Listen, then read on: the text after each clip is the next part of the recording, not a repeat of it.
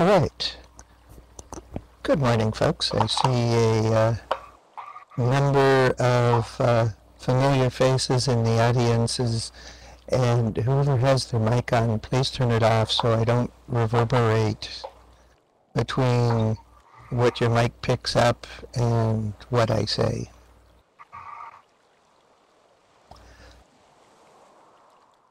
So I wanted to give an overview of some of the connections between weather models, climate models, observations, and, in a sense, parallel Earths. There are differences, and there are components that are shared among the different models.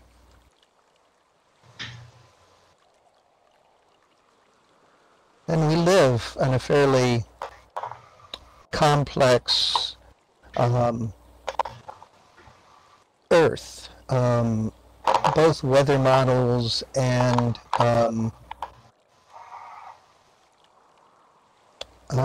climate models have to have radiation transport. That's solar radiation, UV to near infrared, coming down through the atmosphere to the surface, and atmospheric or terrestrial infrared radiation going through the atmosphere, getting absorbed, and finally part of it getting radiated out to space.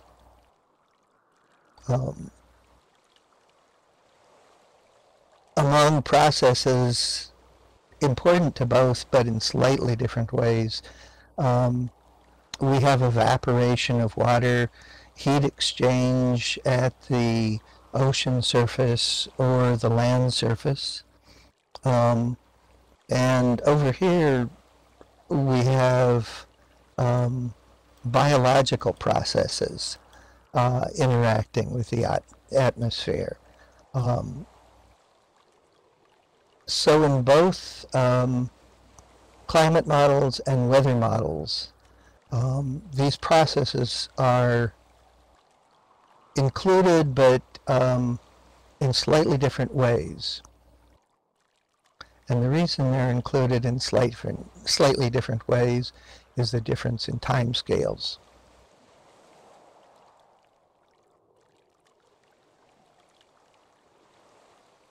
First off, we can't numerically model the planet in a continuum basis, which means we have to chop up the Earth horizontally into cells, and then on top of each horizontal cell, like an icosahedral, or down here what's called a cubed sphere, we have to add vertical layers. So the horizontal gridding and the vertical layering gives us a 3D grid. And it's that 3D grid on which any numerical model operates. And by the way, feel free to ask questions along the way. And hopefully I'm audible.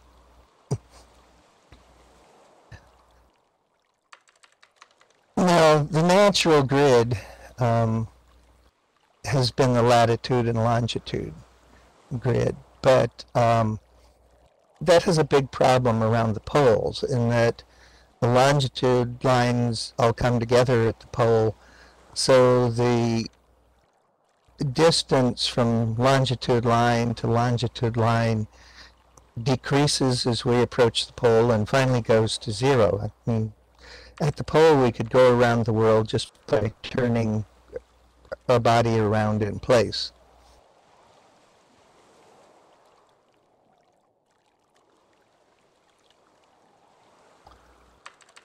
On this grid,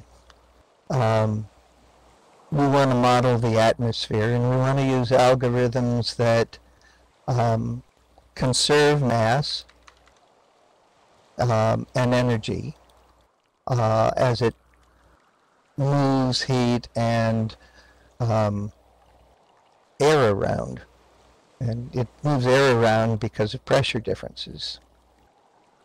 These days, there's a new emphasis on having a grid and algorithms for parallel computing. And as we move toward exascale computing, that becomes even more stringent. Exascale being a billion floating point operations per second.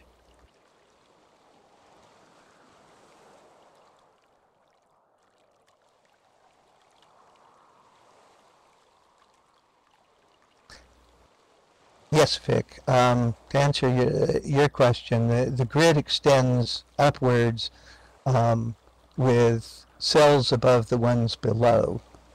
It doesn't, the distance upwards isn't as large because we don't go 6,000 kilometers up, but we do have to have multiple vertical layers because the atmosphere, these days into the stratosphere. It used to be climate models only went up into the through the troposphere, but it's been learned that stratospheric processes in chemistry are important. And the stratosphere starts at about 15 kilometers near the pole, near the equator, and about 8 kilometers closer to the poles.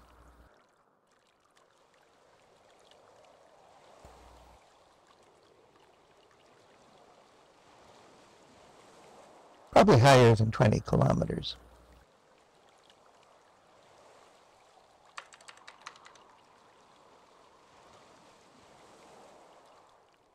Well, the icosahedral model can also be thought of as a hexagonal grid because the triangles in the icosahedral model do make up hexagons. So yes, that is equal area. The cube on a sphere, I believe, is not entirely equal area, and there are boundaries at the edge of the cube part on each face. But both of them get away from having a singular pole.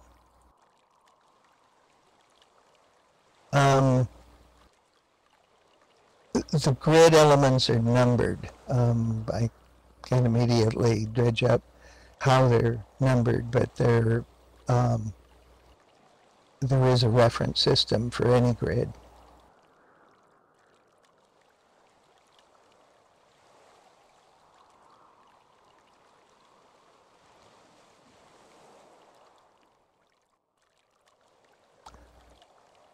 So as we increase the resolution and go to larger problems, with the 3D grid, if you double the resolution, basically you have 8 times as many calculations. And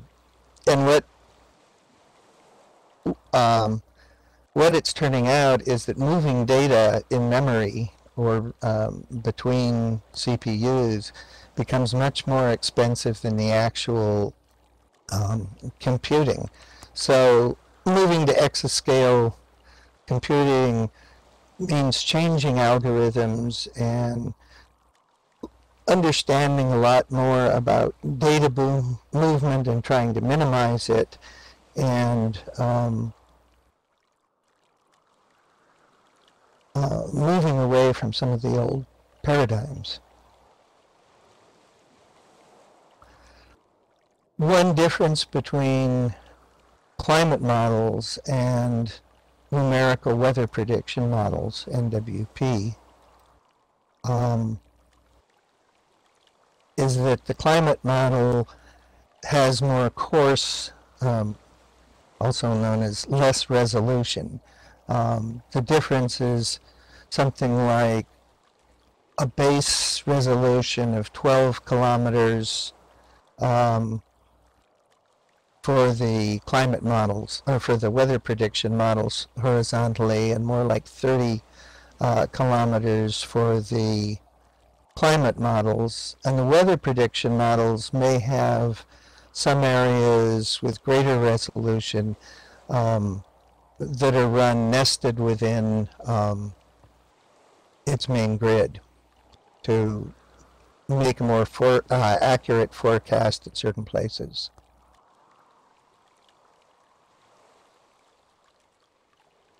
Yes, the climate models, to go with Syzygy's question, predict atmosphere conditions, but not in the same sense as a weather model, and I'll be getting into that. So to run a weather model, it needs good input, a best estimate of the current state of the atmosphere and ocean surface. And the process of taking all those observations and getting them onto the model grid is known as assimilation. And that's a necessary step before the prediction can begin. The data I've listed here, and some of these resources are listed on the note card, so you can look in more detail, or weather stations, ship reports, ocean buoys, autonomous ocean buoys these days that only require occasional servicing. And one of the problems with the current pandemic is people haven't been able to go out in ships and service them. So there are lots of side effects that people might not think of immediately. And if the ocean buoys start going out, then the forecasts become less accurate. And terrain, Syzygy said.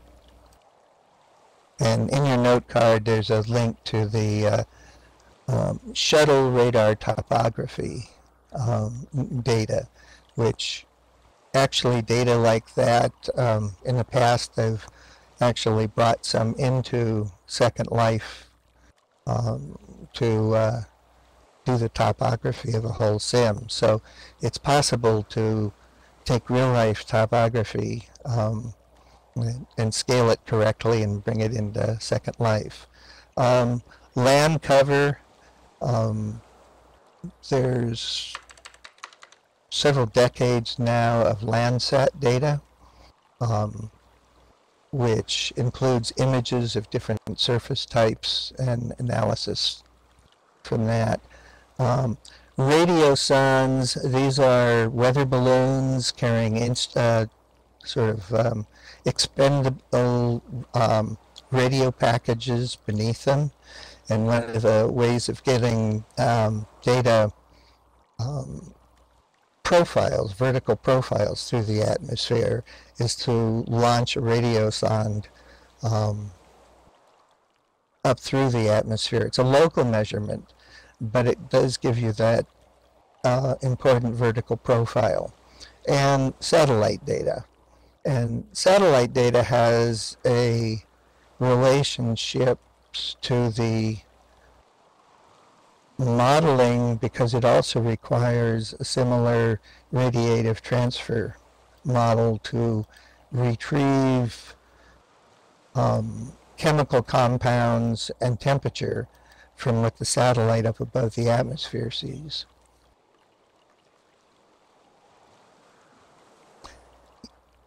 Yes, LIDAR, Wendy, LIDAR is another instrument. It's been used both ground-based and and from satellites to detect dust and aerosol particles.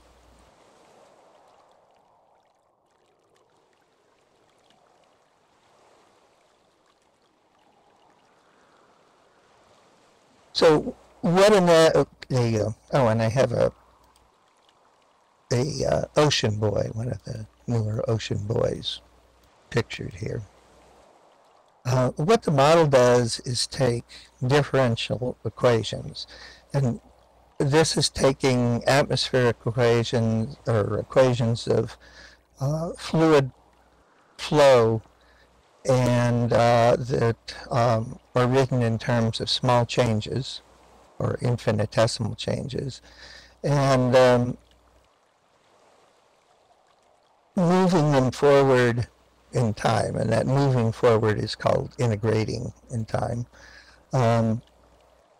So you have the fluid flow dynamics, a whole domain of research on fluid dynamics there. Thermodynamics, which is the treatment of heat exchange, change in temperature with pressure.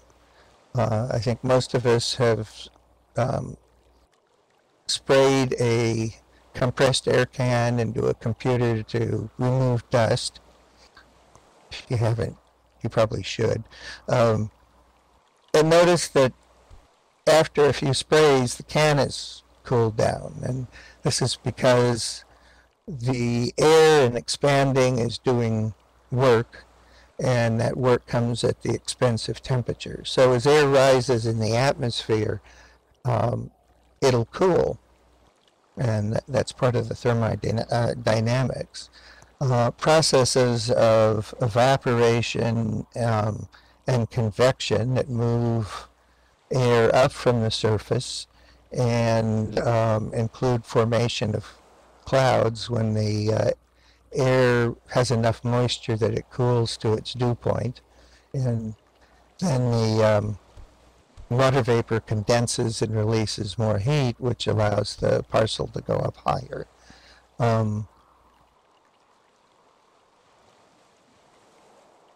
And as I mentioned, the transport of sunlight and infrared radiation through the atmosphere, which is common to weather models, climate models, and retrieving data, retrieving properties of the atmosphere from satellite observations. What the satellite sees is just the infrared radiation, for example, at the top of the atmosphere in multiple wavelengths.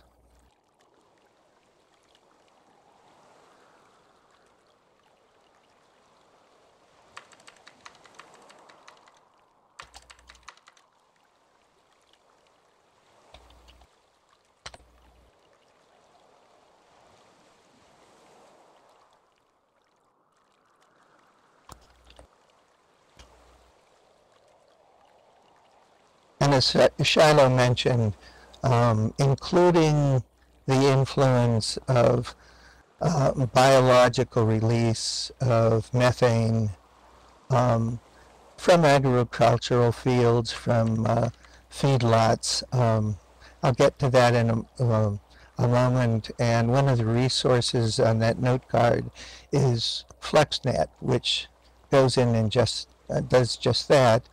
And on the website for this talk, one of the pictures, which I don't actually have in the talk, is of a tower to measure such fluxes of gases from a surface.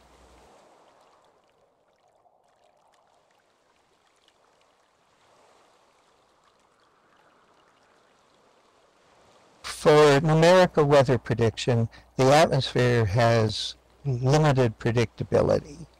And the theoretical limit has been determined to be about 14 days. You never have perfect initial conditions, and the model is an approximation.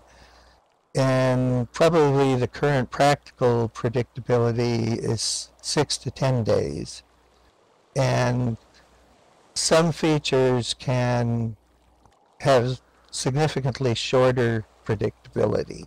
So predictability isn't always just that 6 to 10 days. And I give an example on the next slide.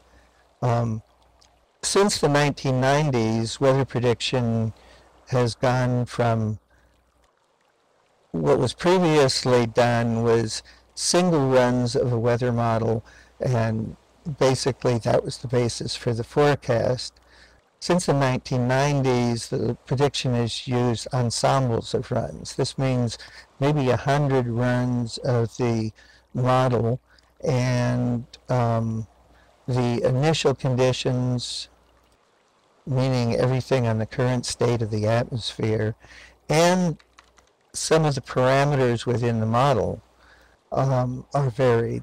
So parameters generally come because on a 30-kilometer grid, you don't resolve turbulent diffusion, you don't resolve evaporation and then recondensation on the surface molecule by molecule with a net flow. So, and individual cumulus clouds aren't resolvable either. So there's a collection of parameterizations, which means approximations of the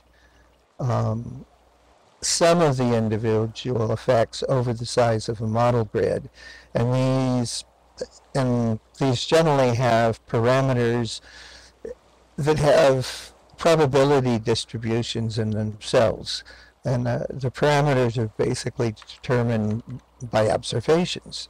So every individual submodule gets looked at and determined and checked out how it compares with observations in setting the parameter values. But because the parameters have some uncertainty, in making these ensemble runs, some of these parameters will be varied, which means sampling from their probability distribution. I don't know if that makes sense, but and then the ensembles are further improved by using multiple models, since different models created by different groups will be doing these parameterizations in slightly different ways. So it helps expand the evaluation of the uncertainty. And it turns out that different places are using their own sort of weighted ensembles of different models. Like Florida State has one for looking at tropical storms. That's a weighted average.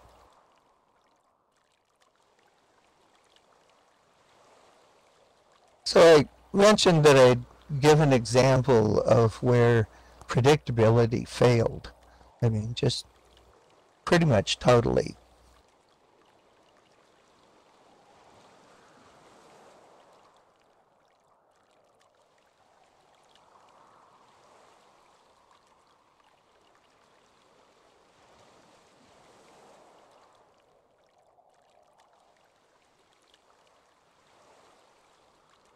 During 15 to 16 October 1987, a violent storm tore into southern England. Steve Estabrook,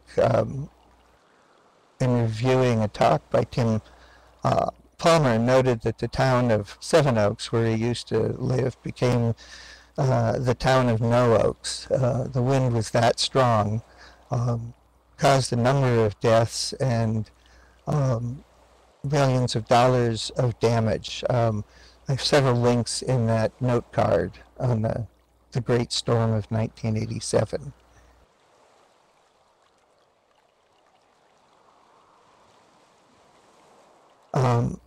early forecasts had indicated there might be a storm, and then later forecasts missed it. And this was before ensemble modeling, so it was single runs of the current models to predict the weather. One of the problems, there was a lack of observations offshore in the Atlantic. So the forecast basically said there'll be strong winds, but the real storm will be south of England. The real storm tore into both France and the south of England. Years later, probably in the 90s, when or early 2000s, there was a reanalysis or reprediction using ensemble technology, and a few of the runs, I think there was something like 100 runs, a few of the runs showed the severe storm, and the conclusion was the storm was simply very difficult to predict.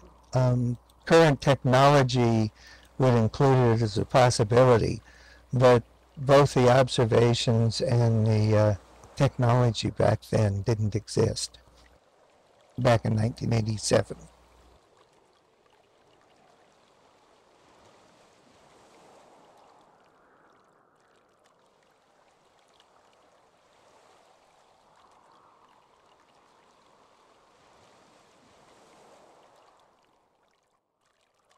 So what happens when we reach the end of predictability in a numerical weather model? Does the model weather and observed weather diverge? Diverge means separate, go their own ways. It's sort of like a divorce. And yes, you're no longer able to predict whether next Saturday will be a good picnic day. Does the model produce garbage? Definitely not. It keeps on producing what looks like reasonable weather, and since a numerical prediction model doesn't have to include seasonality, it's sort of like continues on with the weather of a single month. But a person on a parallel Earth, see, there we get to parallel Earth, with a model's weather, couldn't tell from just the weather that they experience that they are not on our Earth. Yes, it's different weather, but it's valid weather.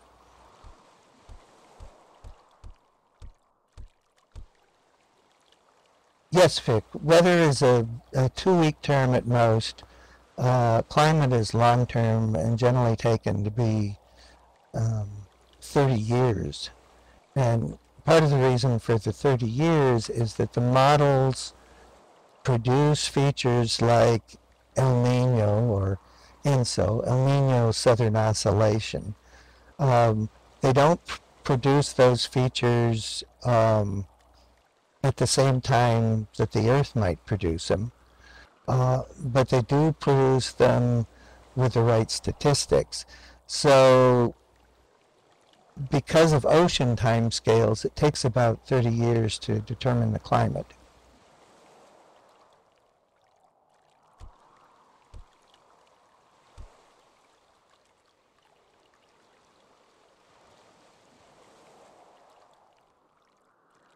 That's why during a strong El Nino, skeptics sort of looked at the model result and said, well, the model result isn't doing this. And that's because climate models are not tracking these ocean oscillations in the same time as the Earth, but they produce them. I have a couple talks in that note card that show model patterns that are emergent phenomena of the model, and the one by Steve Easterbrook shows model patterns and observed patterns at the same time. And so they're not identical because even though they might be at the same year time, the climate model is more like a parallel Earth.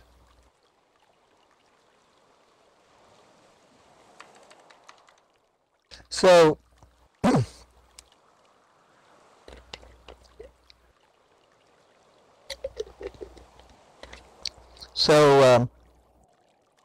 as we move to that last bit about what happens when we run a weather model longer than the 2 weeks is a step toward climate modeling. So what's different about a climate model? Now we're doing the ensemble runs for 30 years each rather than 2 weeks, or up to 100 years. We generally have less resolution on the horizontal grid, which also ties into less resolution on the vertical grid. 30 kilometers resolution instead of 12 or less. We now have to include the seasonal cycle. Since the Earth, as it orbits around the Sun, has summer at the North Pole and South Pole at different times, and also the distance of the Earth from the Sun changes slightly. We're basically at approaching an eccentricity, which is how the orbit differs from being circular. We're approaching a minimum in about 2,000 years, and the current eccentricity is historically small.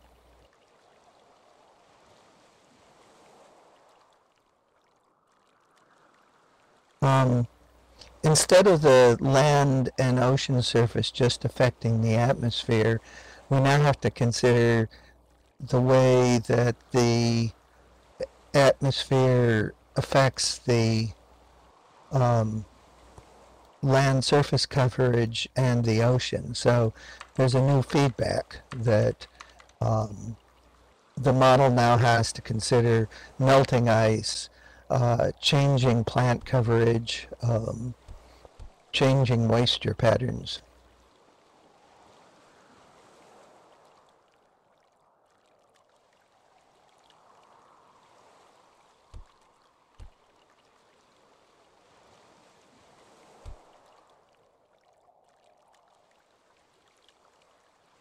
Shiloh, numerical weather prediction only goes out 2 weeks, so the concentration of CO2 is not going to be changing appreciably in that 2 weeks. But as model runs are updated over time, the concentration of CO2 has to be updated correspondingly.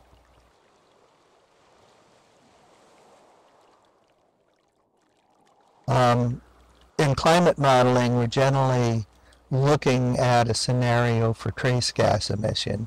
This includes CO2 and methane.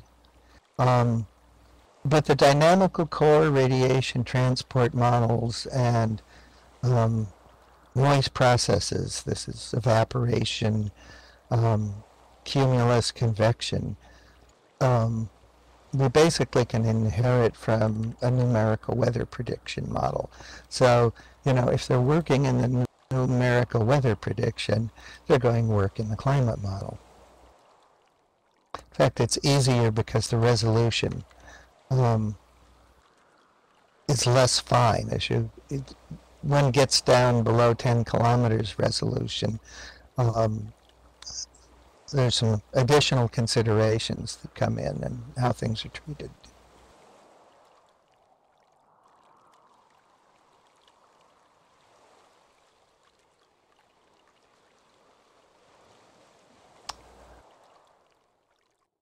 Vic, for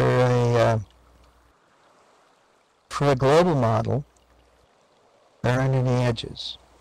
If you're running nested limited region models, there are edges, and basically the edges are handled by the less resolved global model.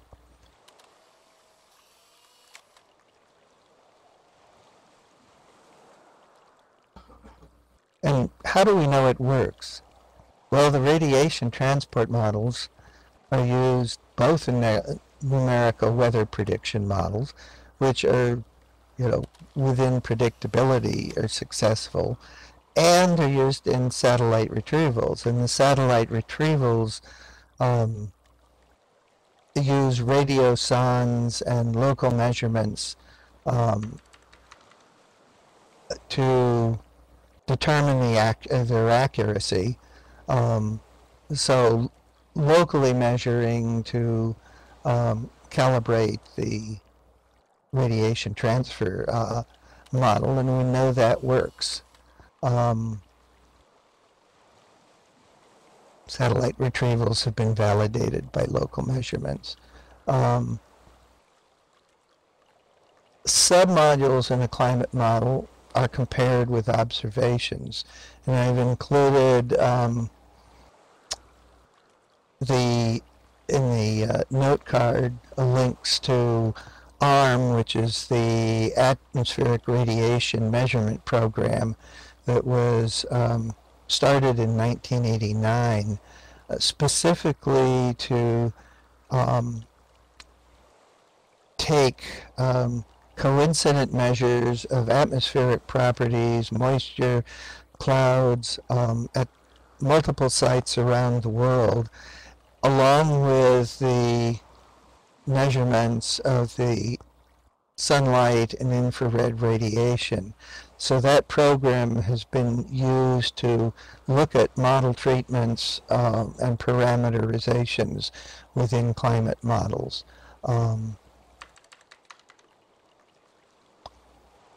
Another source of observations that's important is the biological fluxes of gases like methane and CO2 from agricultural fields, from feedlots, and to cover that, I've included a link to FluxNet, and then more recently an ecological monitoring system called NEON.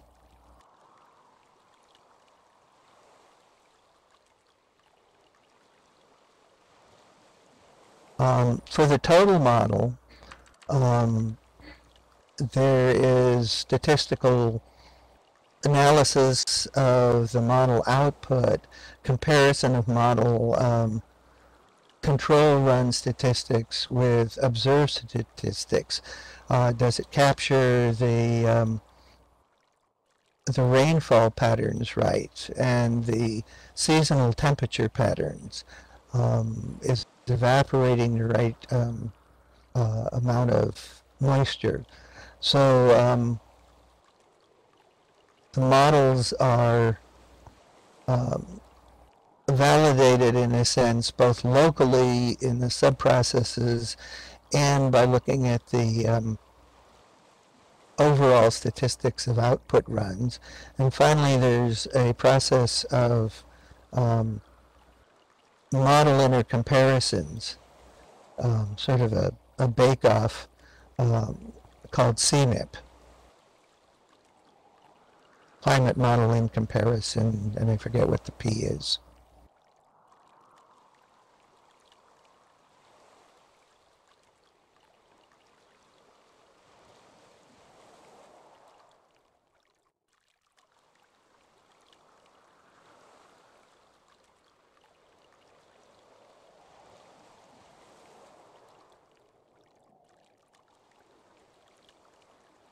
So observation sets, they've been mentioning them on the Atmospheric Radiation Measurement Program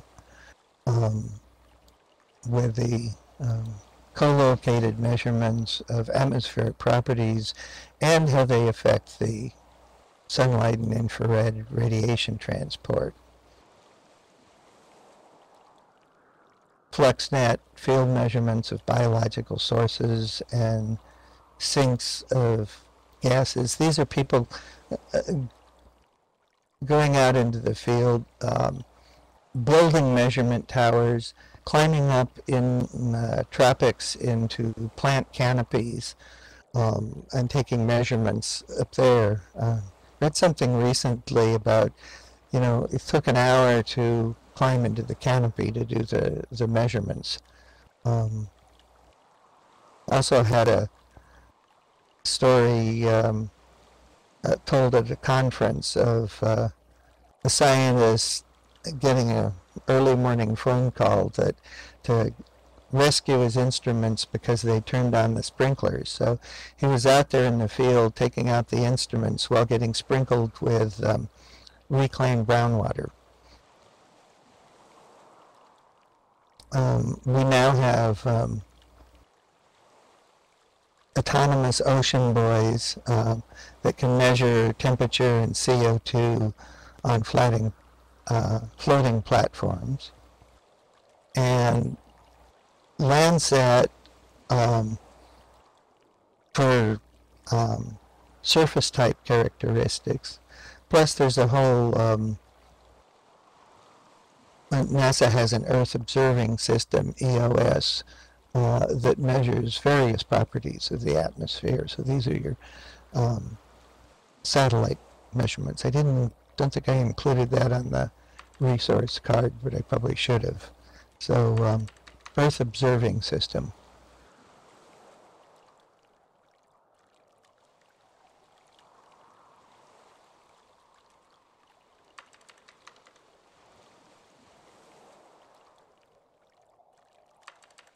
So, in summary, weather prediction is an initial value problem, meaning it depends very, very strongly on the current state of the atmosphere given it at the beginning of a prediction. And the prediction, because of the sensitivity, nonlinearity of the equation, has a limited range into the future before it diverges from what's going on in the Earth. In contrast, climate models don't care terribly about their initial conditions. They're run until spun up is the word used, until basically the initial conditions don't matter anymore, and it's an energy input and distribution problem, what's known as a boundary value problem. So it's solving a different type of problem. It's still producing what looks like weather. There hasn't been a way found other than running a continual stream of weather prediction and looking at the statistics and looking at where the model goes to do that. So then one looks at the long-term average of such weather in the climate. Both type of models are now done using ensembles of runs as well as runs by multiple models. And I hear these, or actually read them on my NOAA forecast app on my phone when I look at the forecast discussion. The forecaster will mention specific models, and this one seems to predict, like ECMWF is predicting slightly warmer weather at the 850 millibar level.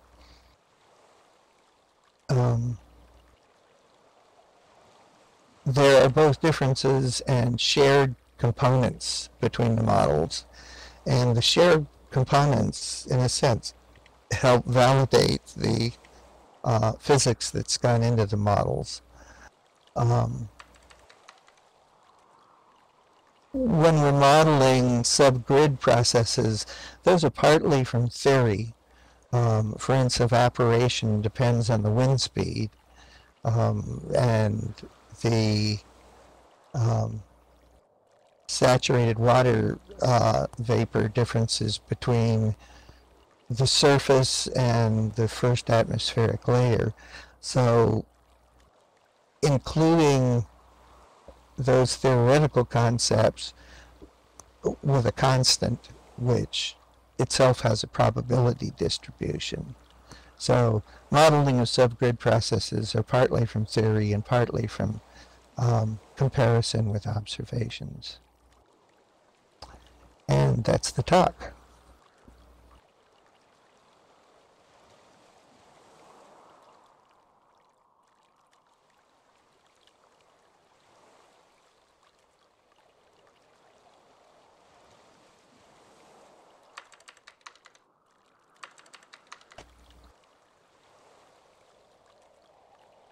And as far as other hard to predict storms that are missed in forecasts, I'd have to look at the specifics, and I haven't.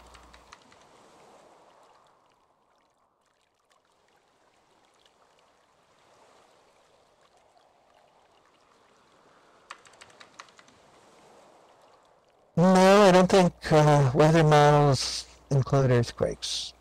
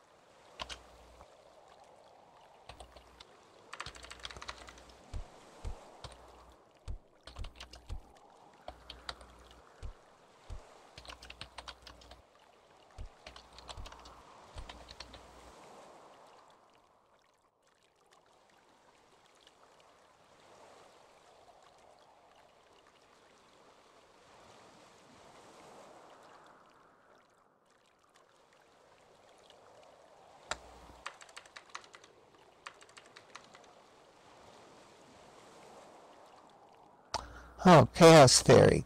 Well, it's chaos theory. Ed Lorenz did a lot of the early work on this that limits the predictability of range and numerical weather prediction. It's the property that initially close initial conditions don't stay close or don't have to stay close, and after a while go off on totally different paths, and that's where I use the concept of parallel Earths.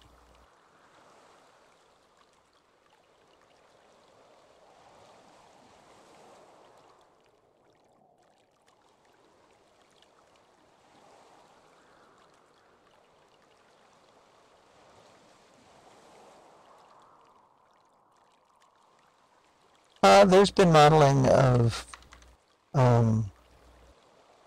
other planets. Jim Pollock, no longer living, and Carl Sagan did some atmospheric modeling of other planets.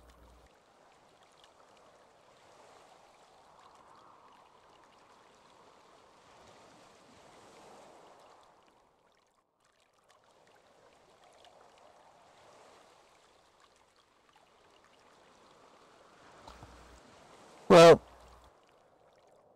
basically, a climate model is operating within the strange attractor, which basically means that the weather doesn't just go off into something unreasonable. It's not like extrapolating a polynomial outside of its range of fitting, where it may look fine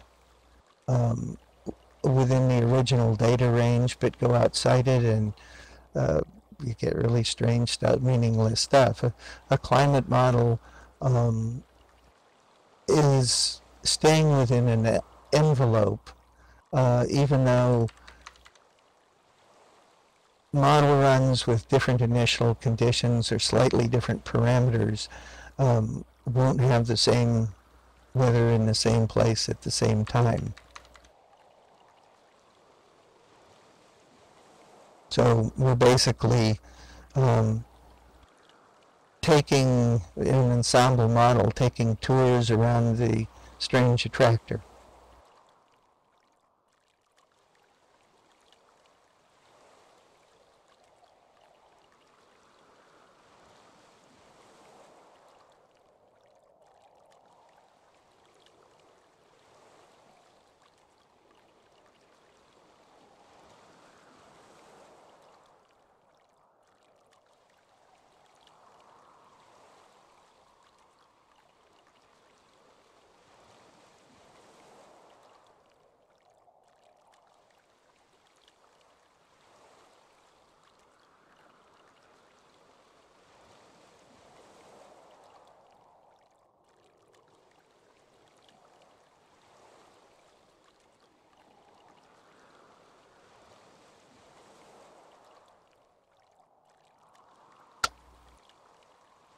Ah, yes.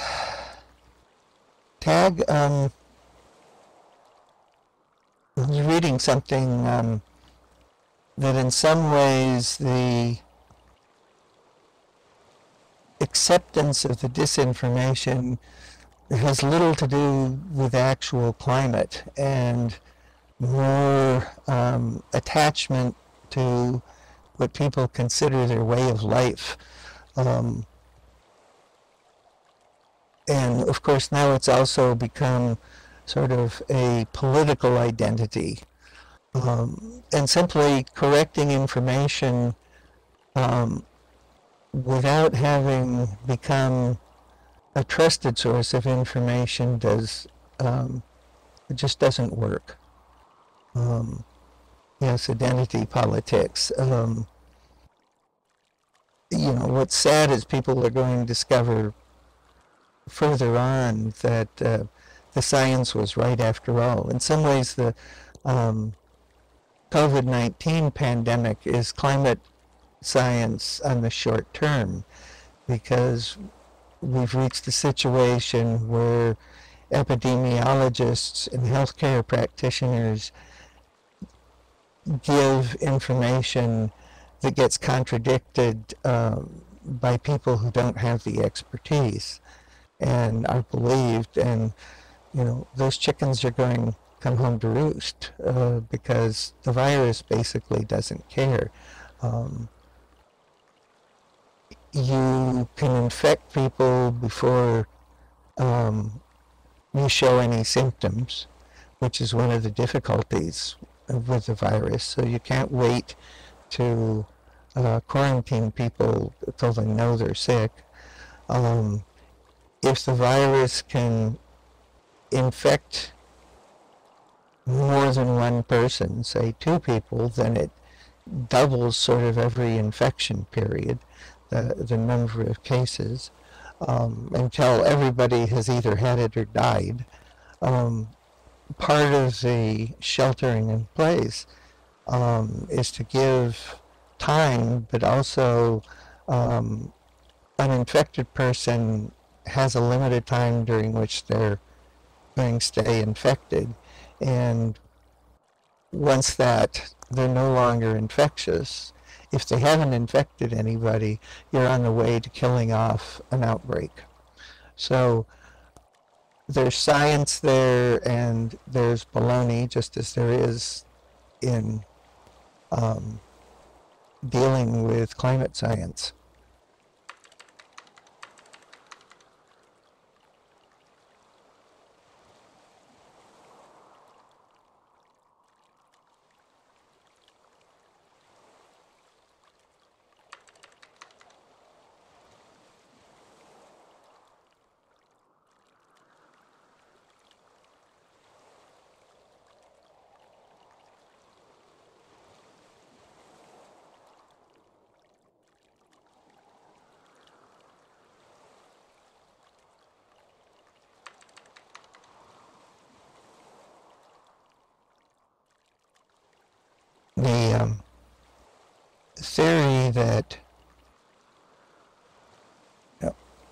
climate science is just used to get funding for doing climate science, there are a lot easier ways to make money than trying to do it by writing climate research graphs. It takes a lot of dedication to do that, because for any proposal written, except for very well-known people, your chances of getting funding are like 10%.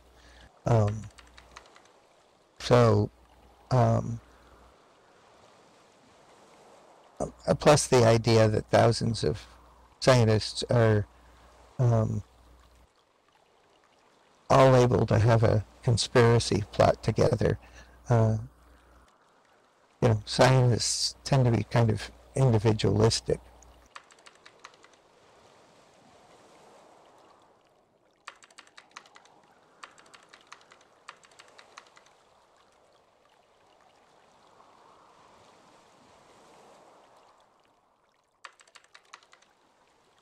Now, if millions die, it is as much human action as anything else. There's the old saying that God helps those who helps themselves, and I think the inverse is true too, that why rescue those who are insisting on willful ignorance and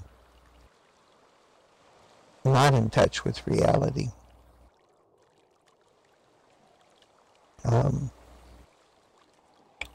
As far as viruses go, both pigs and bats have lowered immune systems, which means they can exist as carriers of viruses without becoming all that sick. And with the current COVID virus, it's thought that it was carried in bats and transferred into another animal, possibly a pangolin, before transferring into humans. Sometimes we're finding new viruses because we've pushed into natural terrain that we weren't in before. And there are species that are carriers of the virus. And viruses mutate regularly, so it's a matter of time before they manage to infect humans.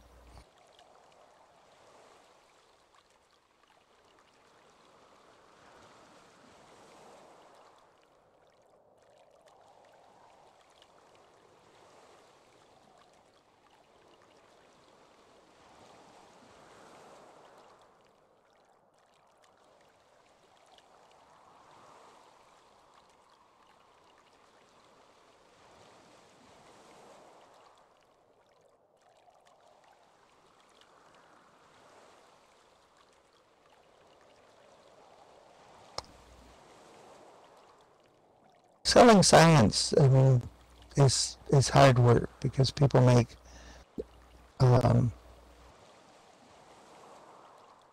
lot of decisions by intuition or gut feelings rather than rationally.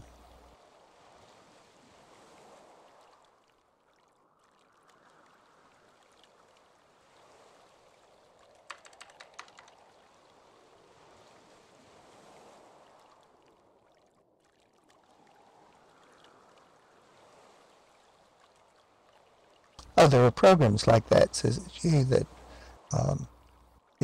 get your science.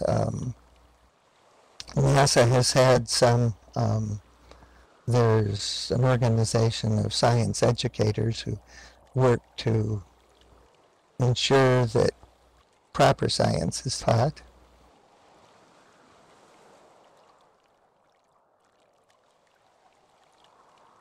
Yeah, stock brokers tend to look at risk assessment as do insurance agencies, and so you do have concern about sea level rise. the military also has tended to look at climate change as a risk increaser.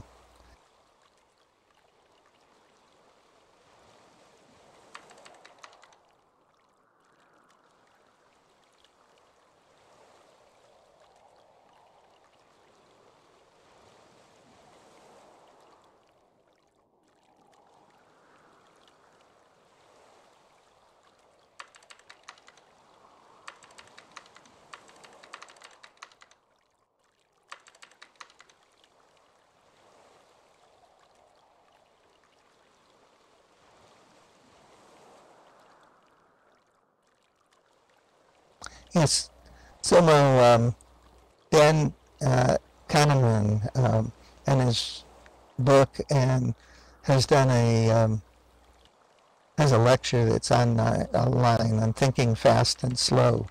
Um, um, yep, is a classic in influencing people in a sense that you have to build trust.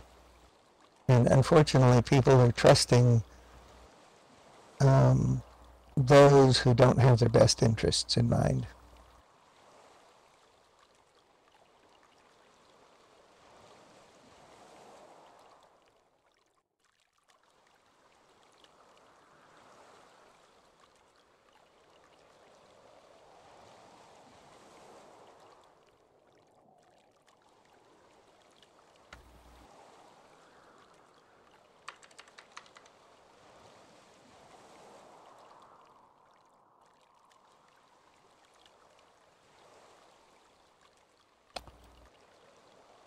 Well, thank you all for coming and participating and commenting and asking questions. And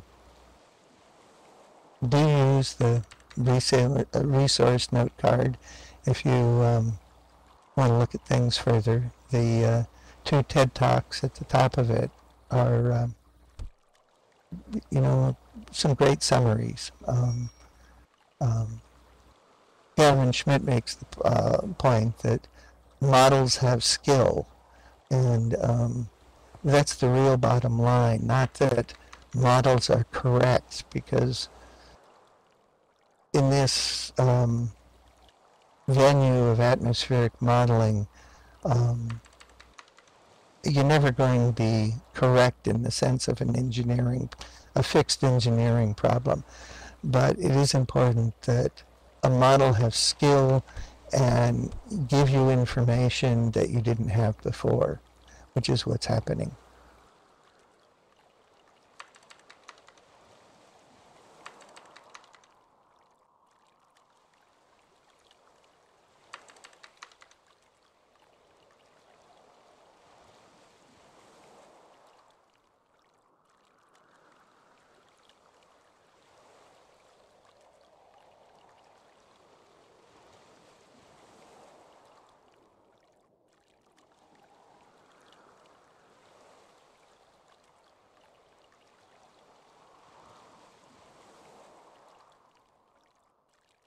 Hey, Orange, nice to see you here.